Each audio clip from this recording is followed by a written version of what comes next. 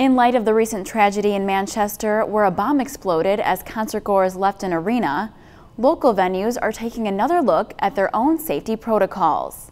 The Aurora Civic Center Authority covers RiverEdge Park, Paramount Theater, and Copley Theater, venues that can house over 10,500 people combined.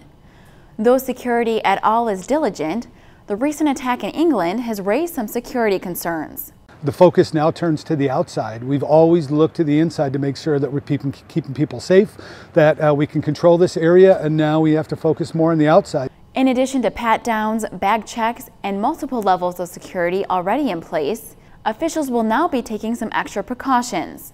At RiverEdge, that means increasing security at all the main entrances and increasing the number of uniformed police officers both inside and out.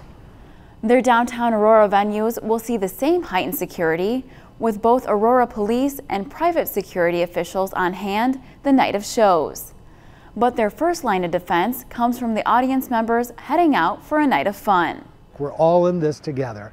Keep an eye out, keep in communication. If you see something out of the ordinary, we'd rather have you err on the side of safety. The Aurora Civic Center Authority meets regularly with the Aurora Police Department and the City of Aurora to review security plans and make improvements where necessary.